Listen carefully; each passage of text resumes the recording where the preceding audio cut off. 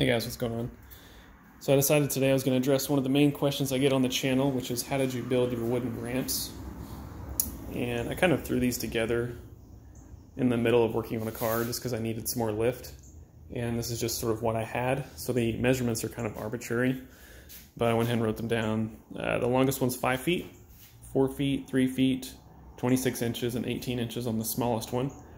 If you were going to make these yourself, I'd probably suggest picking a more uniform measurement. It'd be easier probably. But if you want to make these exact ones, you need a total of 32 feet of wood. And I use 2x10s, which is a pretty good width for everything I've worked on so far. No complaints there. So the way I've ended up drilling these together, I use wood screws and sort of alternated on each level how I put the wood screws in, so I didn't put them in the exact same place on each level, sort of in a zigzag pattern, so they all sort of tighten down evenly. And I think I've had these roughly 3 years, and they still look great. I'll go ahead and get a height measurement for you real quick.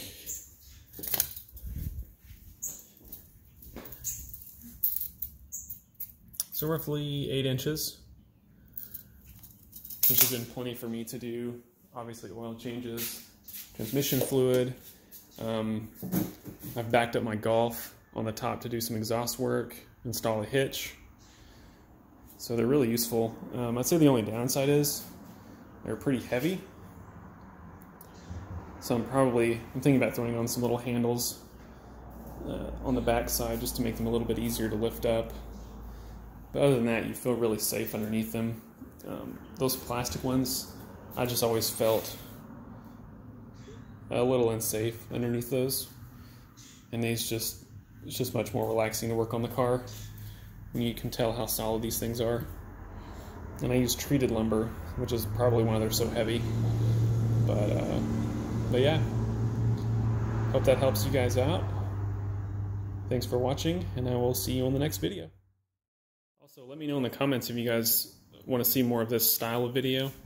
I still plan on doing my normal DIYs, step by step, minimal talking